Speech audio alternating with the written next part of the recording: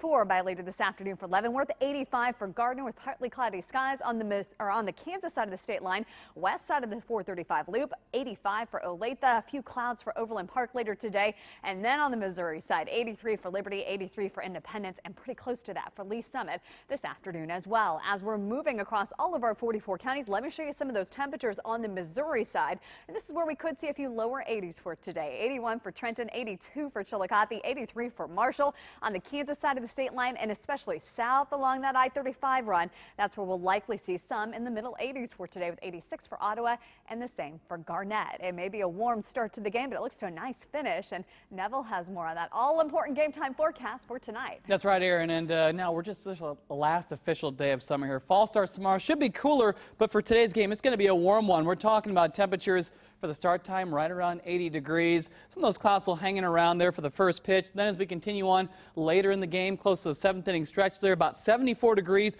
warm a little bit on the humid side as we go through the evening. And then as you head home from the game, we're going to see our temperatures dropping back down into the lower 70s. So really all in all, your forecast for this evening looking really nice as the Royals take on the Mariners. And again, that first pitch is at 7:10. Look for more warm temperatures for this home series against the Mariners for your Wednesday, also into Thursday as well.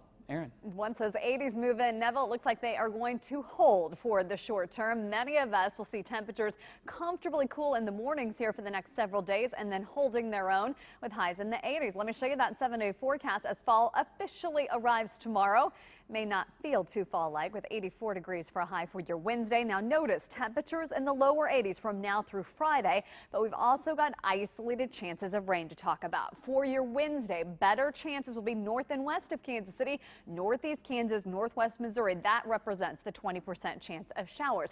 And same story for Thursday, an isolated shower potential here in the city as well. This is not going to be any kind of substantial moisture to water your lawn or anything significant expected in the rain gauge, and it'll be dry to begin your weekend plans as well. Partly cloudy skies and temperatures near 80 degrees expected for both days.